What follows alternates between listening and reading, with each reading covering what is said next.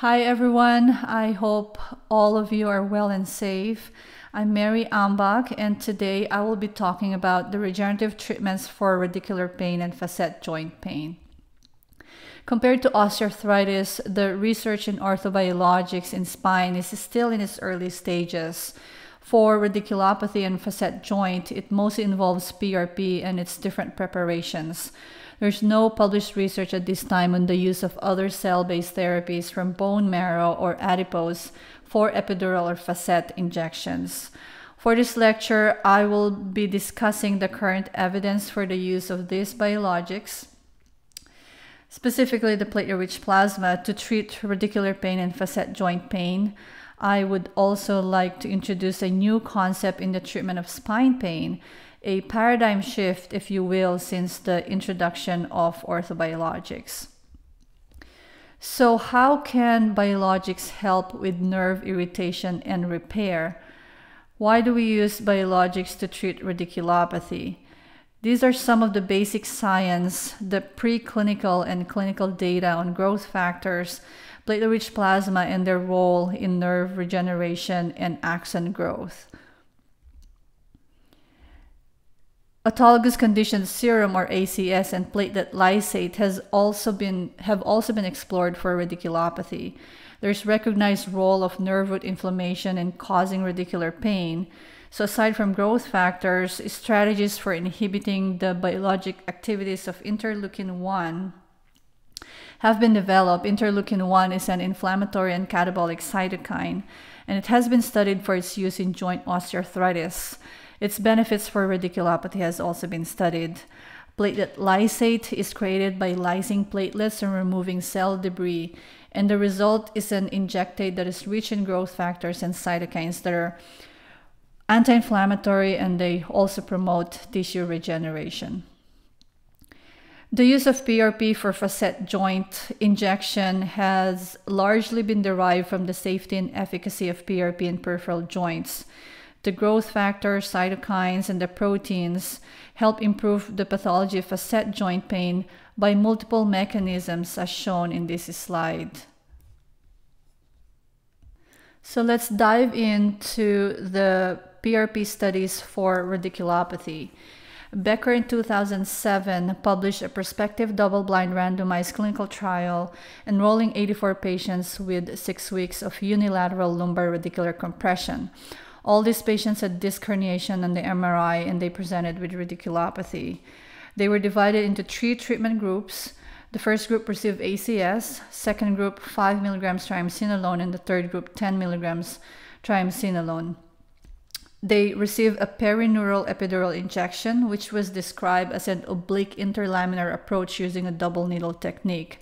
There was no mention of contrast used. The injections were performed 3 times, 1 week apart, and the patients were followed up for 6 months. So if you look at the VAS graph on the right, all the groups improved significantly over time, with ACS showing superior outcome consistently. The response was similar in all the 3 groups initially, as you can see, from baseline to 4 weeks. But after this time, the ACS showed consistent reduction in the VAS up to 22 weeks. However, the difference was only statistically significant between the ACS and the lower dose steroids at the end of the study. The Disability Index, or ODI, showed that there was no significant difference between all the 3 groups at any time, and there was no serious adverse events shown. Kumar in 2015 published a prospective study of 20 patients with at least 6 weeks of unilateral lumbar radiculopathy. They excluded patients with bilateral involvement, multiple degenerative disc disease, and stenosis. So the older population was excluded. Their mean age was 37 years old. An interlaminar injection of 2 ml of ACS was performed with a maximum of 3 injections at 7 days interval. The number of injections were given based on clinical response. It was really unclear what the clinical criteria is on who proceeded with the second or third injections. but the average injections that the patients received was 2. Contrast was used, and as you can see in the results, the VAS and the ODI were all significantly improved at each time point, which is at 3 weeks, 3 months, and 6 months. The VAS improved from 6.95 to 2, and the ODI improved from 27.9 to 8.5. The physical component and the mental component scores of the short form survey also showed a statistically significant improvement at the end of the study. There was no serious complications or adverse effects. This study showed positive findings of ACS, improving pain and disability, and overall health. There was a small number of patients enrolled. Contrast was used, which may affect the ACS. We don't really know the exact effect of contrast on PRP at this time. There's some data showing that it may affect platelet activation and aggregation. The contrast effect is still unclear. Bhatia in 2016 published a pilot study, this time on the use of PRP, for patients with prolapsed discs. It was a prospective case series of 10 patients with lumbar disc herniation, back pain with or without radiculopathy for more than 4 weeks, and interlaminar epidural PRP was performed, and 5 cc of the PRP was injected. The PRP preparation and composition was not described. The procedure was performed under fluoroscopy. There was no mention of contrast used. The patients were followed up at 3 weeks and at 3 months. And the results showed gradual improvement at 3 weeks, then at 3 months. The visual analog scale was 4 or less in 9 out of 10 patients. The straight leg raise improved in 8 out of 10 patients, and the modified disability questionnaire was less than 30% in 6 out of 10 patients, which is a minimal to moderate disability. Centeno in 2017 published results from their registry data. It included 470 patients with the inclusion criteria of lumbar radicular pain needing treatment. These patients were diagnosed by history, physical exam, and MRI consistent with their symptoms. The injected consisted of 3 things: platelet lysate, 4% lidocaine, and 100 to 200 nanograms of hydrocortisone. 3 to 5 cc of lysate was injected via interlaminar or transforaminal route. A filter and contrast was used. And these patients were followed up to 24 months. The upper graph shows the numeric pain score data. 36% of patients were not able to provide baseline pain. The average pain change at each time point is statistically lower than the baseline. The function increased after treatment. The modified SANE rating is shown in the lower graph. SANE stands for Single Assessment Numeric Evaluation. It asks patients what % difference had they seen compared to their condition prior to the procedure, and it went from negative 100% worsened to 100% improved. Scores more than 0% is considered improvement, while negative scores means no improvement. 72 to 77% of patients reported improvement. 17 to 26% reported no improvement, so that's a quarter of the patients. Average rating showed 49.7% improvement at 24 months. 29 of the patients reported mild adverse events that were related to the treatment. So these are positive findings based on a large sample. There's a good number of patients that had not responded over time, and this resulted to a variable number of responses at each time point, which is an inherent problem with registry data. But this is real-world data showing positive outcomes over a prolonged period of time.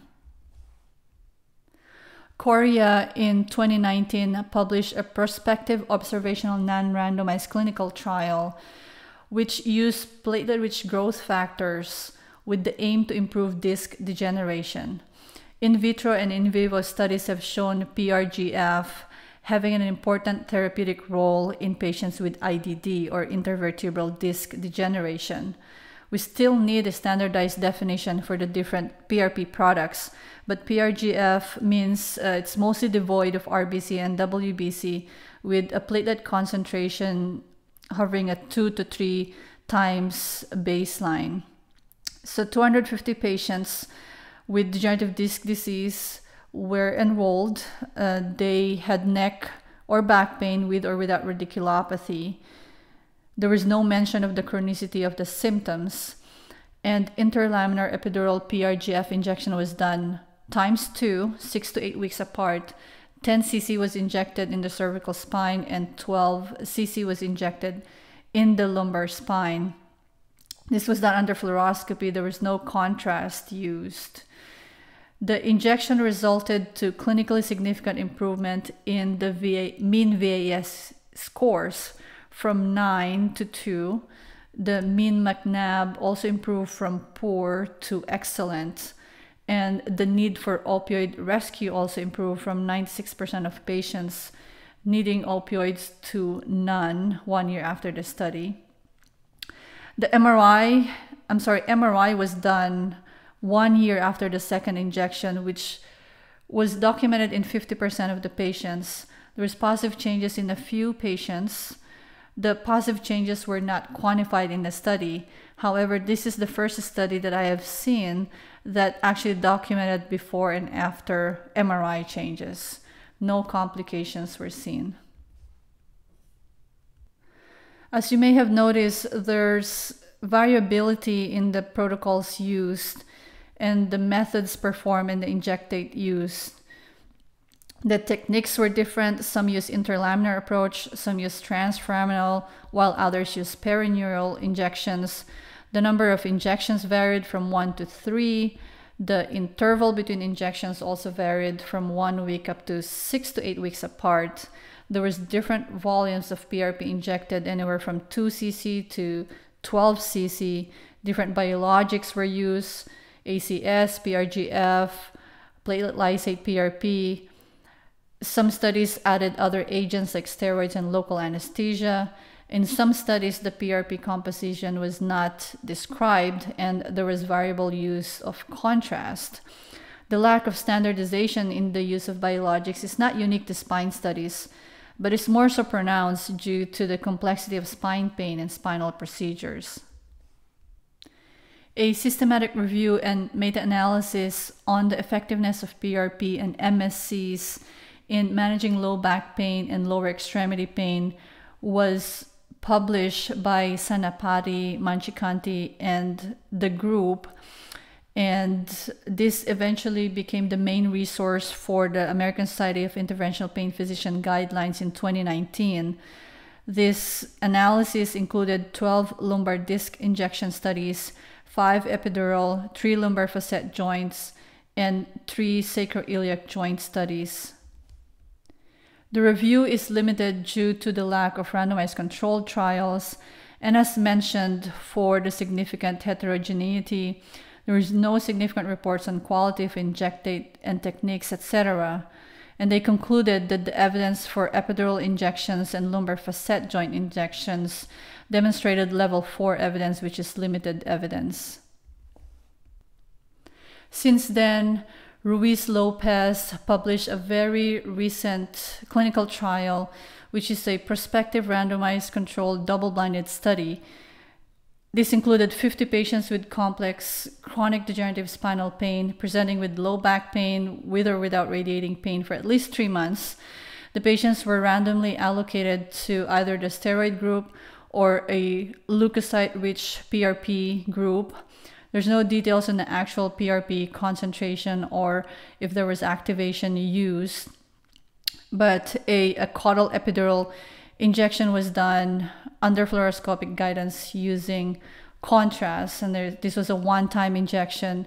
Patients were followed up at 1, 3, and 6 months. As shown in the graph, the patients who receive steroid showed significantly lower VAS score at 1 month. However, at 3 and 6 months, the VAS scores for the PRP were better, showing a more sustained analgesic effect. With regards to the short form survey, the PRP and the steroid group both improved in the bodily pain domain. However, the PRP group had more significant improvement with the physical function domain, and it also had a consistently higher score with regards to health-related quality of life domain. There was no follow-up complications or adverse effects with both the steroid and the PRP group. This study had a short follow-up and there was no placebo. However, it showed positive findings showing more sustained effect of PRP compared to steroids with regards to pain and function.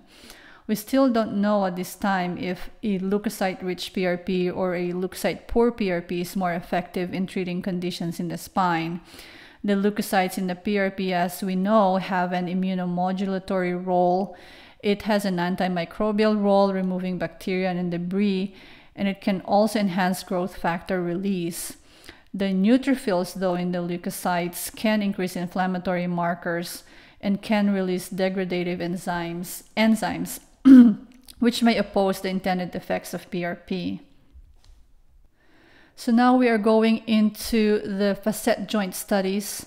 There's only a handful of published clinical trials using biologics for facet joint pain. This is the first of 2 clinical trials by Wu on a PRP used for facet joint pain.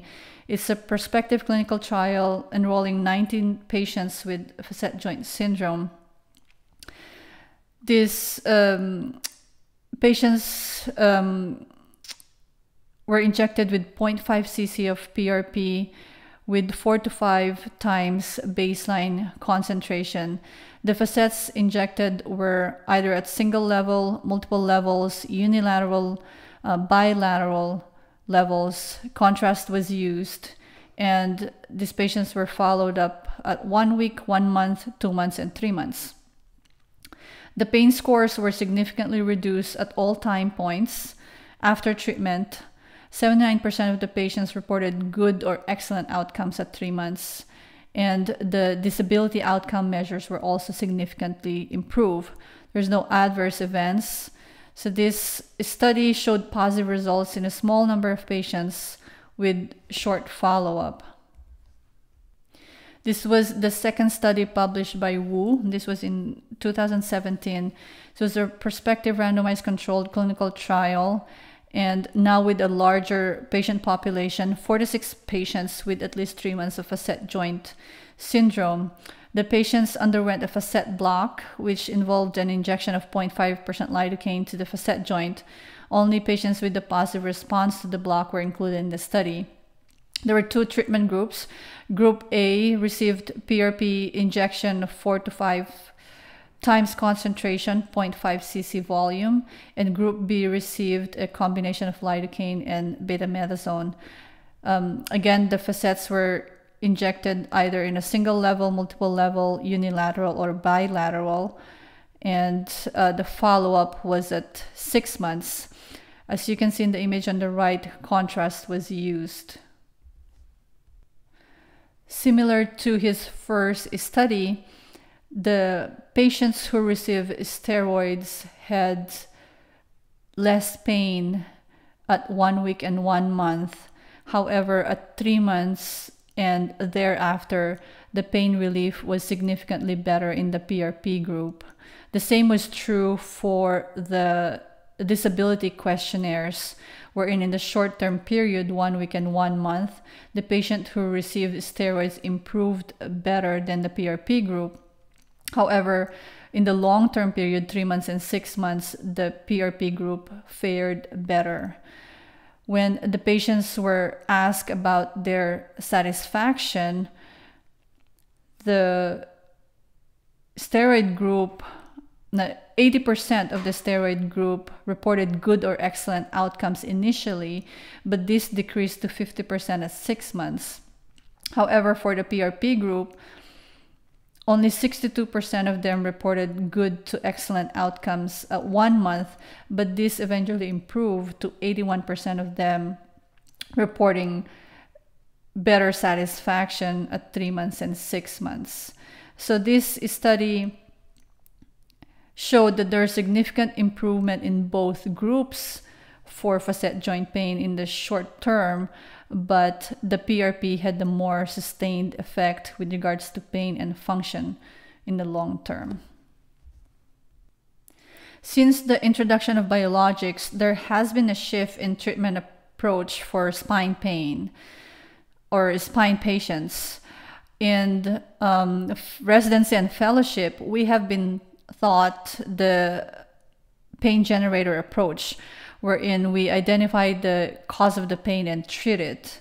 And spine is more than just the single parts, as we all know. It acts as one machine. And with the potential of orthobiologic therapies, we aim to deliver a more comprehensive treatment. We not only identify what causes the pain, but we also try to figure out why. And we treat the whole functional unit. For example, if a patient has a listhesis, these patients can develop facet joint pain, but eventually this can also cause a significant strain on the interspinous ligaments and functional instability. This can also lead to stenosis and radiculopathy. So we treat not just the facet joint, but we also inject the ligaments and we also inject epidurally. We treat all the structures that are contributing to the dysfunction. Kirchner and Anitua in 2016 published a retrospective pilot study of 86 patients with chronic low back pain, and they treated them with PRGF, injecting intradiscally, intraarticularly to the facet, and transforaminally in all 86 patients.